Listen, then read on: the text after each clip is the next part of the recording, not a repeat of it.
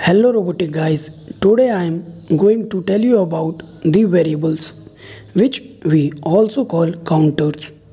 Let's start. As you can see on the screen, this will be showing you a variable icon. When you click it, you will see many icons. I'm taking dependent near the screen, near the camera. So you see that this variable. Now as you see on the screen, this will be showing you your u variable icons, which you click. When you click it, you will see many icons. Now I'm clicking it as you see on the screen. Now we will tell you only up to real variables and rest are tell you in the later videos. Now I'm click on the byte variable. You will see that on the screen in this video you will see B000, B001, B002 and so on. That is the name of the counter or variable, and beside it you see 2300. That is the recorded value of respective variables.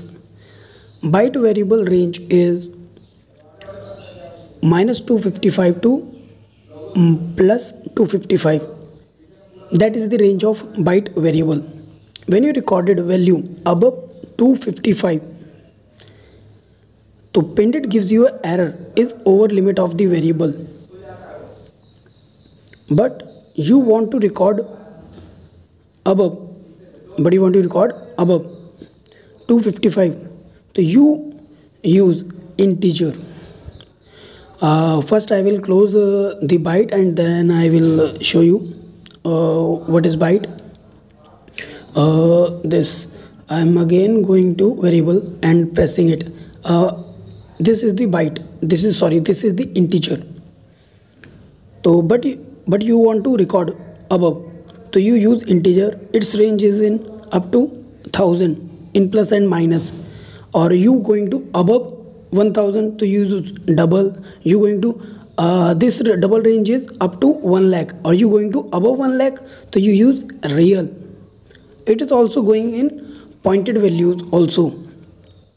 So it is the range of the above from the double variables. That is all for today.